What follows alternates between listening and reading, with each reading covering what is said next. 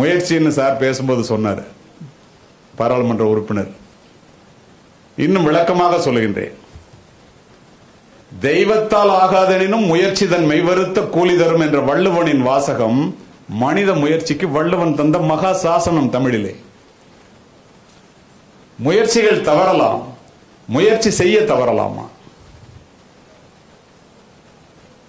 என்னுடைய முயற்சிகள் என்னை பல முறை கைவிட்டது உண்டு. நான் என்னுடைய முயற்சியை ஒரு முறை கூட கைவிட்டதில்லை. அவர் குறிப்பிட்டார் அல்லவா, நான் சொல்லுவது உண்டு என்று.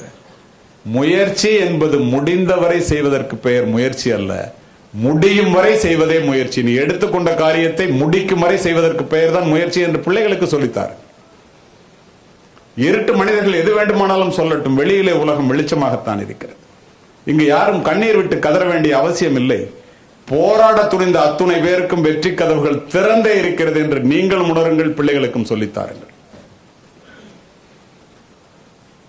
ஒருவன் கடலிலே குதித்து முத்தெடுக்காமல் வெளியிலே வந்தால் கடலிலே முத்து இல்லை என்ற அர்த்தம் அல்ல, நம்முடைய முயற்சியிலே குறைவு என்றுதானே அர்த்தம். மராத்தான் ஓட்டப்பந்தயத்தை போன்றது நம்முடைய வாழ்க்கை நண்பர்களே. ஆரம்ப புள்ளியில் தான் கூட்டம் அதிகமாக இருக்கும், நிறைவு புள்ளி காலியாகத்தான் இருக்கும். நீங்கள் பாருங்கள், நேரமும் தூரமும் அதிகமாக தொடக்கத்தில் காட்டுகின்ற உற்சாகத்தை தொடர்ந்து காட்டுபவர்கள் மட்டுமே பந்தய மைதானத்திலே பரிசினை பெற முடியும். தொடக்கத்தில் காட்டுகின்ற உற்சாகத்தை தொடர்ந்து காட்டாதவர்கள் பந்தய மைதானத்திலிருந்து பாதியிலேயே கலந்து போக வேண்டியது. ஒரு புராணத்தில் உள்ள ஒரு சம்பவத்தை இந்த முயற்சி என்றால் எப்படி என்று நாம் தமிழர்களாகிய நமக்கு புரிய வைப்பதற்காக நான் இதனை கூறுகின்றேன். பரமசிவன் சங்கெடுத்து ஊதுனா வருண பகவானுடைய காதுல சங்கு சத்தம் பட்டா மழை பொழியும். இது ஒரு ஐதீகம்.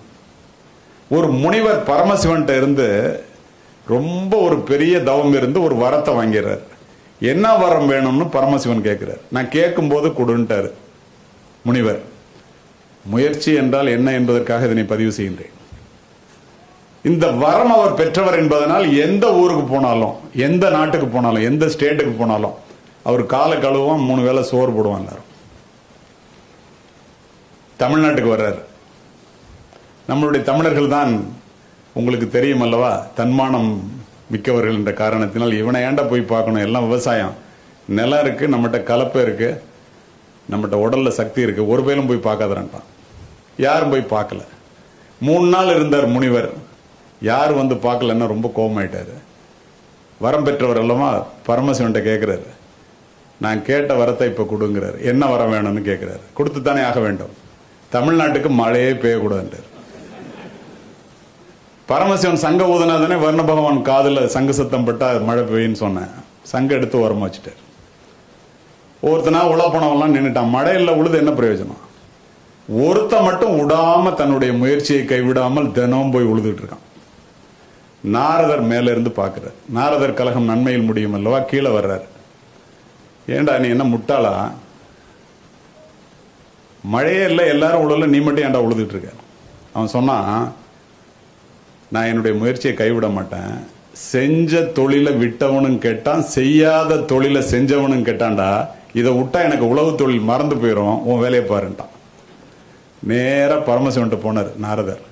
என்ன தமிழ்நாட்டுக்கு மழை இல்லைன்னு சொல்லிட்டீங்களான்னாரு. ஆமான்னாரு. ஏன்னாரு. அந்த முனிவர் அப்படி ஒரு வரத்தை கேட்டான், வேற வழி இல்லை, நான் கொடுத்துட்டேன். அங்க பாரு ஒருத்தன் உழுதுட்டு இருக்கான். பரமசிவன் கீழே பார்த்தாரு. ஒருத்தன் மட்டும் உழுதுட்டு இருக்கான். அவர் நாரதர்கிட்ட கேட்டார், ஏண்டா வேணா முட்டா பேல மழையே இல்லை, ஏண்டா உழுவுறான்? உடனே நாரதர் சொன்னார், அவன் முட்டாளான்னு நம்ம முட்டாளான்னு தெரியல, ஏன் அப்படி சொல்றேன்னாரு. அவன்கிட்ட போய் நான் கேட்டேன், முயற்சியை கைவிட்டா, செஞ்ச தொழிலை விட்டா அவன் கெட்டுருவான்னு சொல்றான், அதனால உழுவுறான், நான் மறந்து போகாம இருக்கிறதுக்காக போயிட்டாரு. பரமசிவன் ஒரு நிமிஷம் யோசித்தாரு, ஏண்டா நம்ம தொழில் சங்கு ஊதுறதாச்சே, நம்ம சங்கே ஊதலையே, ஓரமா எடுத்து வச்சுட்டுமே, இது ஊதுமா ஊதாத அந்த சங்க, ஊதி பார்ப்போன்னு பூன்னு எடுத்து ஊதினாரு. வர்ண பகவான் மலையை பொழிஞ்சிட்டான். தெய்வத்தால் ஆகாதெனினும் முயற்சி தன் மெய்வருத்த கூலிதான். கடல் அலைகளை பாருங்கள், சூரியனை பாருங்கள். கதிரவனிடம் இருந்து கடமை தவறாமையும், அலைகளிடமிருந்து விடாமுயற்சியும் நாம் கற்றுக்கொள்ள வேண்டும். எக்காரணம் கொண்டும் நண்பர்களே முயற்சியை கைவிடாதீர்கள். உழைப்பின் சுரமே என்ன? கடின உழைப்பின் மூலம் சிறு வயதிலேயே உங்களுடைய வாழ்க்கையை கடினமாக்கி கொண்டால் முதிர் வயதிலே உங்களுடைய வாழ்க்கை இன்பமாக இருக்கும்.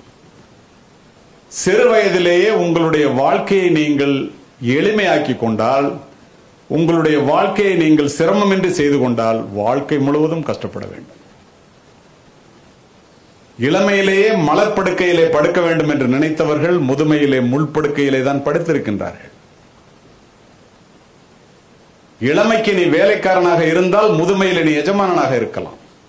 இளமையிலேயே நீ எஜமானனாக இருக்க வேண்டும் என்றால் முதுமையிலே வேலைக்காரனாகத்தான் இருக்க முடியும். கடின உழைப்பிற்கு நிகர் உலகத்தில் வேறு எதுவும் இல்லை. உழைப்பு என்பது அவமானம் அல்ல, உழைக்காமல் ஓய்ந்திருப்பதுதான் அவமானம். நண்பர் செல்வராஜ் நேற்று பேசிட்டு இருக்கும்போது சொன்னாருங்க, எப்படி வந்தேன், எப்படி ஒரு முயற்சி, எப்படி ஒரு உழைப்பு, எப்படி இந்த இடத்துக்கு வந்தேன். அது மாதிரி தான் எல்லாரும் வந்திருப்பீங்க. நீங்கள் நினைத்து பாருங்கள், இந்த உழைப்புக்கு ஈடு இணை எதுவுமே கிடையாது. ஏன் தெரியுமா? உலகத்தை வென்ற அலெக்சாண்டராக இருக்கட்டும், மிகப்பெரிய வீரன் நெப்போலியனாக இருக்கட்டும், ஏன் பில் கேட்ஸாக இருக்கட்டும், ஸ்டீவ் ஜாபாக இருக்கட்டும், உசைன் போல்ட்டாக இருக்கட்டும், டெண்டுல்கராக இருக்கட்டும், மகாத்மா காந்தியாக இருக்கட்டும், அப்துல் கலாமாக இருக்கட்டும், உழைக்காமல் யாரும் உலகத்தில் வென்றதாக சரித்திரம் கிடையாது. நினைத்து பாருங்கள், ஒருத்தன் ஏழையார்கள், பணமே இல்லாம இருக்கிறவன் பணக்காரனாயிடலாம், படிக்காதவன் கூட பெரிய ஆளாயிடலாம், நல்ல சிந்தனைகள் இல்லாதவன் கூட பெரிய ஆளாயிடலாம் அரசியல் எல்லாம் நம்ம ஊர்ல. ஆனா உழைக்காமல் எவனும் உலகத்தில் ஜெயித்ததாக வரலாறு கிடையாது. அதுதானே உண்மை. உடல் கேட்கும் ஆசைகளையும் மனம் தேடும் இன்பங்களையும் அறிவினால் கட்டி போட்டுவிட்டு நீங்கள் உலகத்தை ஆள வேண்டும் என்று நினைத்தால், உழைக்க ஆரம்பித்தால், இன்னும் கடினமாக உழைத்தால் நீங்கள் இந்த உலகை வெல்லலாம் என்பதில் இருவேறு கருத்துக்கு இடமே இல்லை. அதுதானே உண்மை.